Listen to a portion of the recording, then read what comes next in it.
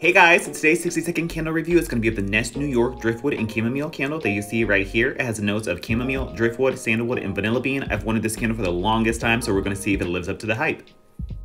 So I got mine in the 2-pack for 48 bucks at the Neiman Marcus after Christmas sale, and the jar on it looks like this. It is blue, and the wax on this looks like that.